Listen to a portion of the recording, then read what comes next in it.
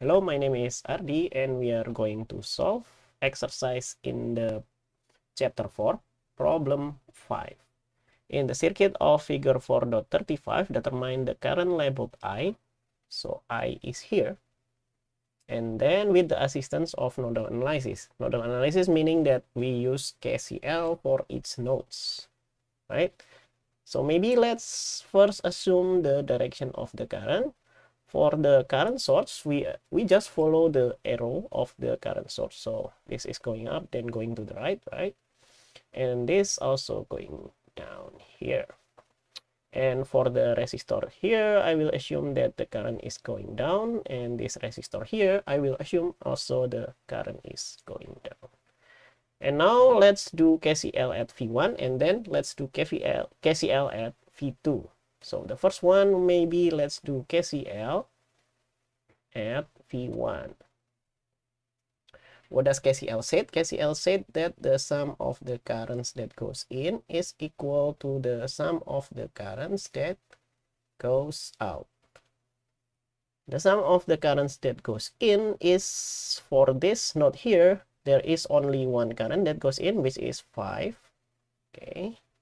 And then that will equal to this current, and this current is going out. So this current here will be V1 minus, this is the reference or the ground, so minus 0, divided by the resistance between them, which is 1, plus this current here. Similarly, we have V1 here, V2 here, so V1 minus V2,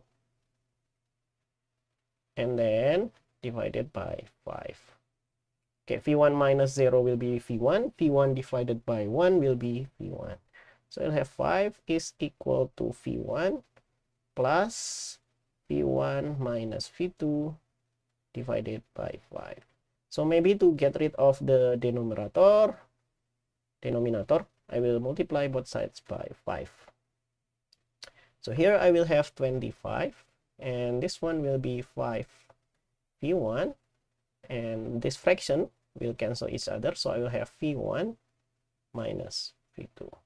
So I will have 6 V1 minus V2 is equal to 25.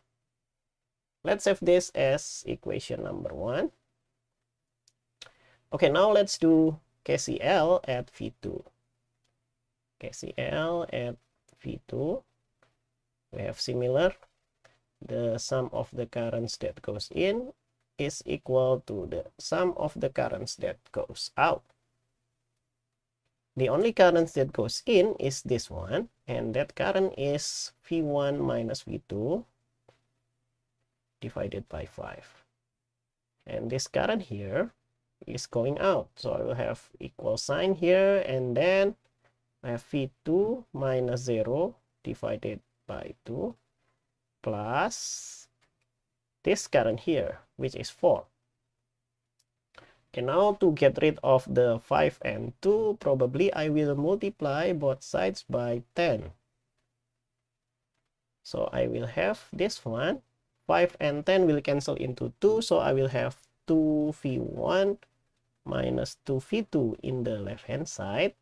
And then on the right-hand side, I will have this is V2 over 2, and 2 and 10 will cancel into 5, so I will have 5V2.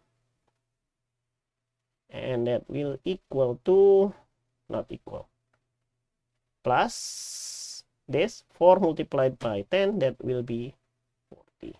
And let's move this 5V2 to the left-hand side, so I will have 2V1 minus 7V2 is equal to 40. And let's have this as equation number 2.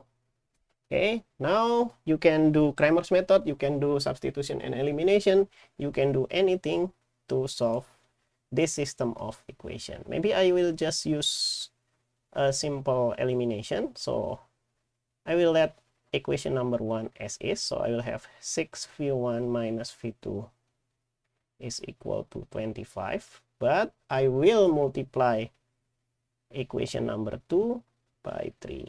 Why? Because 2 multiplied by 3 will be 6, and that 6V1 will cancel each other.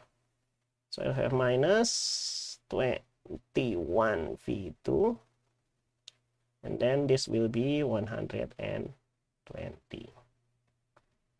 So we can subtract this out.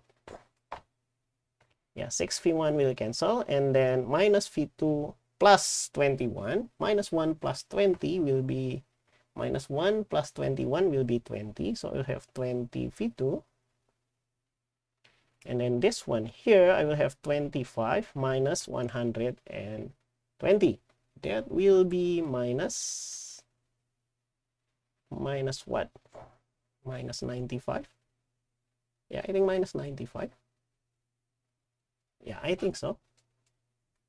And so I will have V2 is equal to, let's do this, minus 25. I mean, minus 95 divided by 20, minus 4.75, and the unit will be volt. And for V1, we plug this V2 into V1. Let's do that. So I will have 2 V1 minus 7 multiplied by minus 4.75 will be 40.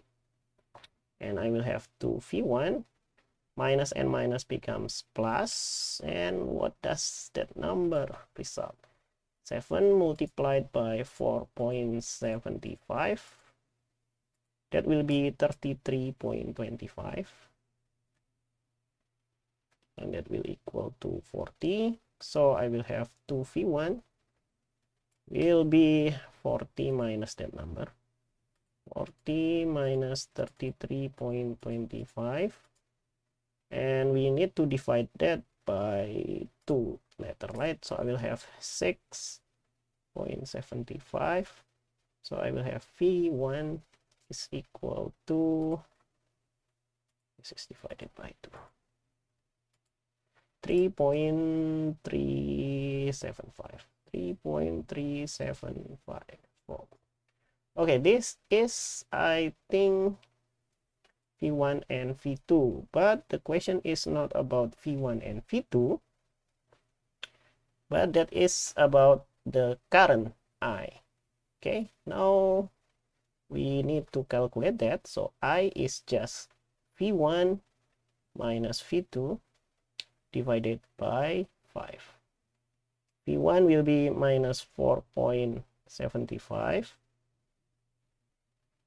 I mean V1. This value is for V2. V1, what is V1? V1 is just 3.375, then minus, this number will becomes plus, so I'll have 4.75 divided by 5. Okay, let's do that. Okay, let's take the calculator. So I will have 3.375 plus 4.75, and all of that will divide it by 5, and I will have 1.625, and the unit will be ampere. So the final answer is I is equal to 1.625 ampere. Hopefully I did not make any mistakes in the calculation, and thank you for watching. Bye bye.